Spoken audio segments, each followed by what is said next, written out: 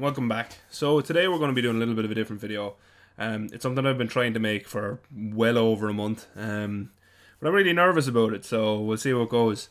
The video today, as you probably know by the title already, is the history of the Magna, the Honda Magna. Anyone who watches the channel knows I have a little bit of an obsession or a love with the Super Magna. I own one, which does help, but let's get right into it. So the Honda Magna for me is a special bike. It kind of kicked off the whole muscle bike thing. There's still a good few of them around, namely the Triumph Rocket 3 and also the Yamaha VMAX. Unfortunately, the Magna is no more, but it did kind of initiate the whole muscle bike or muscle cruiser, power cruiser type thing. There's still, even modern bikes, a lot of big V-twins, etc., will not outperform even the 750cc Magna, let alone the V65 1100cc Magna. So before we start off, that's all I really wanted to say was that, the Magna is gone, but it's definitely not forgotten. There's a huge community around the Magna, and there's definitely still a lot of love for the bike. So where did the Magna story start? It started in 1982, when the first Honda Magna was introduced. This V4 platform was based on a race bike that Honda were using at the time, and it had a 6-speed transmission, which was actually a 5-speed with an overdrive. It depends on where you'll ask or how you really like to describe it. So an interesting point with the 1982 was not only that it was a V4, and pretty powerful for its age, well, its time, it also had a hydraulic clutch. Now, I don't know if you've ever used a cable and hydraulic clutch, but even now, hydraulic clutches, they still feel premium. And at the time, it was a bit of a departure from the regular clutch that people were using at the time, which was always a cable-driven clutch. Hydraulic clutches have their downfalls as well, and I won't go into that in this video, but it was just one thing to note about that bike was that it did have a hydraulic clutch. In 1983, something really cool happened. 1982 saw the V45, so the 750 Magna. 1983 saw the introduction of the V65 Magna, which was an 1100cc V4 monster. It held, fastest production bike records for years. It did hold that record up until something else happened, which we'll go into in a second. But the V65 at the time, it could run a quarter mile in about 10.8 seconds, which was phenomenal. That was incredibly fast for 1983. And also it looked good doing it and sounded amazing because it's a V4. Other things that happened in 1983 was the V45 got a 4 brake horsepower increase and also a price rise. So whether that's a good thing or not, who knows. In 1983, we also saw the introduction of the VF500C Magna, which was the V30. So that was a 500cc bike. I'm not really sure why that was ever introduced. It didn't do really well and was eventually killed off along with the V65. But again, I'm getting kind of ahead of myself. Other bikes that do kind of bear the Magna name, there is a V-twin in there as well, a V-twin 250. But for this, I'm going to leave it out because it's not a V4, and this one is about the V4. So anyway, after 1983 and the introduction of the V65, the fastest production bike and fastest accelerating bike in the world at the time, 1984 saw the 750 decrease to 698cc. This was largely due to import tariffs in the US. So, by the way, that was US only. It did not decrease in any other country. It stayed at 750cc. Only reduced in America due to the import tariffs. The V65, interestingly, was excluded from this displacement reduction as it was actually built in Ohio. So it skirted those issues by being manufactured in the US. 1985 rolled around, not a whole pile changed. The V45 lost its auxiliary fuel tank to accommodate a lower seat height and also give it a different kind of look. So you could also say because cosmetic changes came in. It also got a bigger rear drum, so that's the other thing. The V65 itself got some cosmetic changes, and rumours of a competitor's bike started to come in, so another muscle bike was going to muscle onto the scene. That bike was the Yamaha VMAX. So 1986 rolls around. The V65 and the V30 were sadly killed off. That was due to a couple of things that I'm going to get into now. So first and foremost, you heard me mention the VMAX. So the VMAX did kind of take over the running of a lot of things. It's still a legend and became a legend in 86 when it was born. A 1200cc V4 monster. I suppose you could call it a sit-on top rocket ship. Another thing that happened with the Magnas, which did affect their sales, is they suffered a camshaft lubrication problem, so the top end of the bike, where the oil pump would not pump enough oil to the top of the engine at idle. Honda, knowing that they had a huge name for reliability, they scrambled to fix the issue, and they did fix it. Unfortunately, the damage was done and sales were impacted, so that was also a large part of the redesign. So at the time, there was 3 V4s kind of around. You had the Sabre, the Magna, and the Interceptor. The Interceptor was killed and became the CBR. The Sabre has been lost to the sands of time. And the Magna underwent a redesign for the V45 after the death of the V65 and the V30. So the bike closest to my heart was born in 1987, the Honda Super Magna.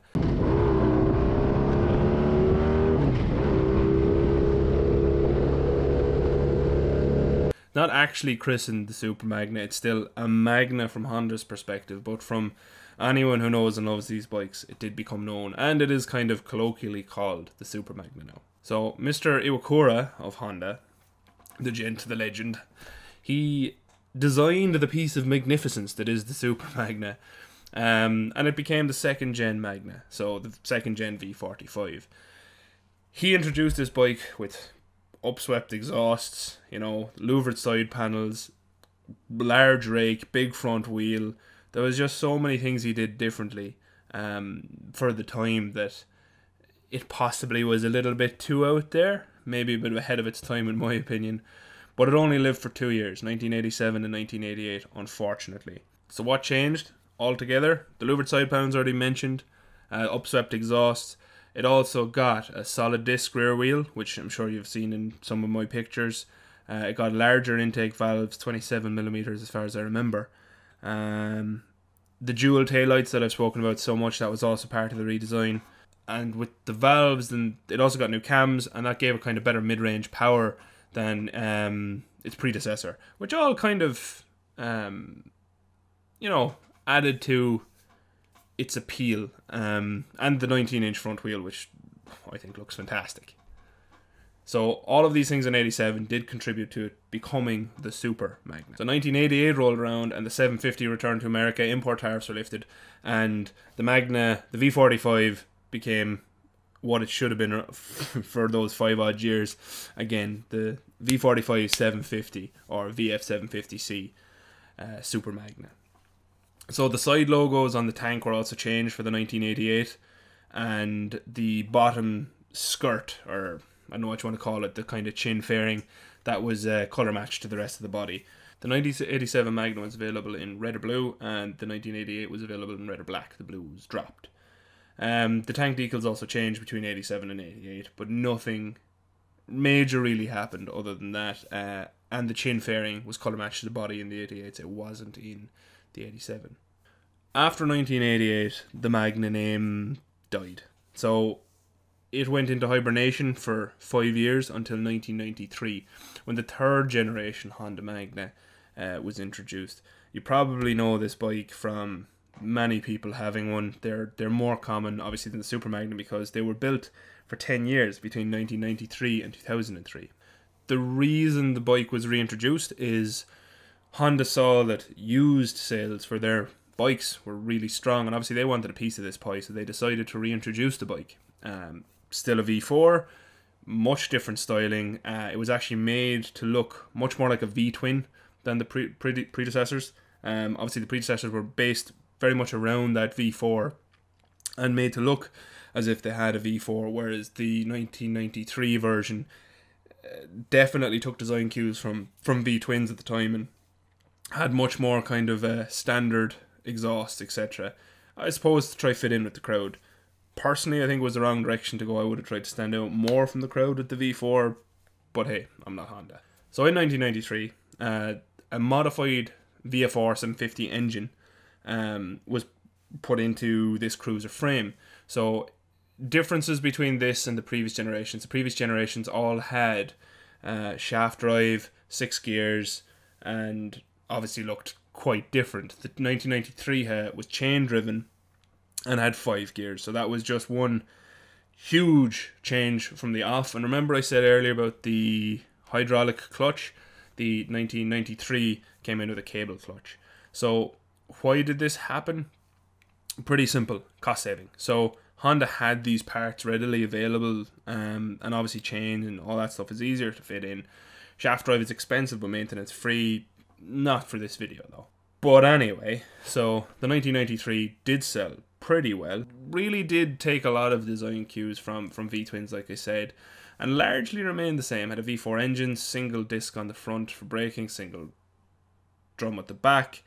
You know, straightforward enough, not a huge amount of changes other than your final drive, which obviously changed to chain driven and a cable operated clutch.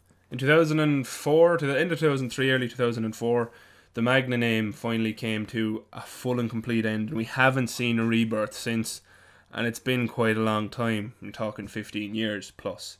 So what finally killed off the Magna? Pretty simple. The Magna died for multiple reasons.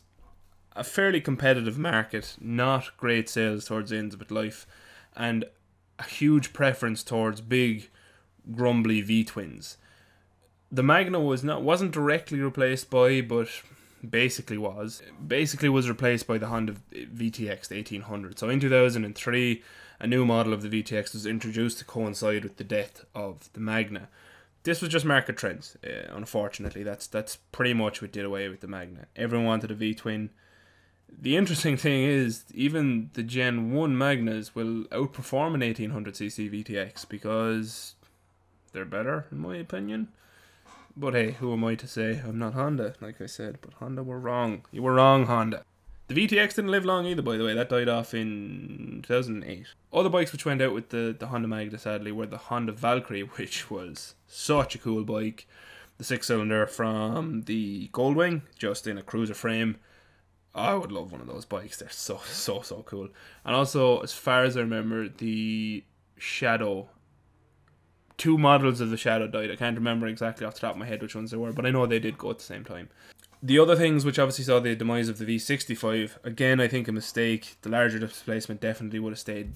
Doing better were the Honda VMAX, and obviously that reliability issue that did hit Honda in 86 and back for the Gen 1 Magna. It did hurt sales, it did hurt the reputation, it hurt the desire for people to buy the bike, unfortunately, but sure, that's the way these things go.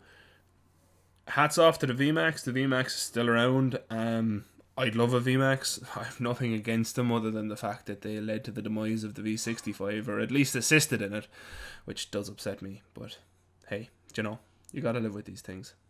Lastly, what's the future of the Magna? I don't know. Will it ever come back?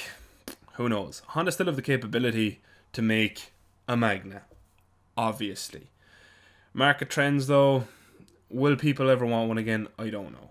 I personally would love to see something like the Super Magna come back in more modern form, but not completely ruined by modern technology. It doesn't need it. Would I polish up the Super Magna and add, you know, newer bits? I don't think so. I like how raw the bike feels, and I love the performance of a V4. I think the V4 is a great engine. Not as torquey as a V-twin, obviously. Not as out and out grunty as a bigger displacement V-twin.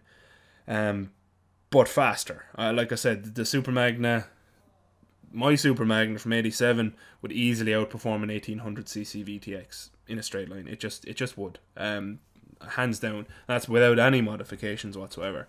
So what would I like to see? I'd like to see Honda revisit the Magna. People still trade them all the time.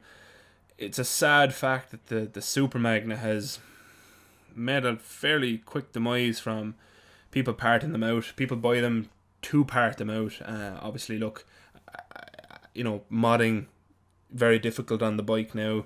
The Gen 1s are still around as well, and the Gen 3s are very popular. An absolutely very well known bike, obviously, is, you know, Do It With Dan owns one and made it very popular. So I would imagine a lot of people bought the Gen 3 to kind of emulate what Dan has done with his bike. And by the way, I love his bike. I think he did a fantastic job with it. Would I hardtail one? No, but that's kind of road dependent. We don't have the roads that they have in the States to hardtail bikes. It wouldn't work here. So unfortunately, that is it. Now I'm going to take this opportunity to kind of nominate a few people. Make a history of video on what your favourite bike is. You don't have to own it. just have to like it. That's it. So the people I'd like to nominate are Monkey Butt, Lucky Luke Rides, Kazawaki, Hippo Drones, who else? West End Boy, What Would Grant Do? Also, The Chronicles of Flinch, Grom Trooper, and Paddy Outback. If you want to nominate yourself down in the comments. That's it. And for today's end of video challenge, what would you name this fella? And it can't be Michael. That would be rude. He has to have a different name to me. But yeah, if you've watched, thanks for watching. If you stuck it out this long, thank you very much. Do let me know what you think of this video, because I have been super nervous to make it. I didn't know how an old talking head would go. I might even revisit this video in the future if I think I can do a better job on it, because I probably butchered it a bit, and I would imagine omitted several sections. If you watched, thanks for watching. If you've liked the video, don't forget to like, subscribe, share. If you're new to the channel, there's like 58 other videos in my list. Go have a look at them, tell me what you think. If you like them, why not subscribe and stick around. So until next time, thank you very much for watching. Adios.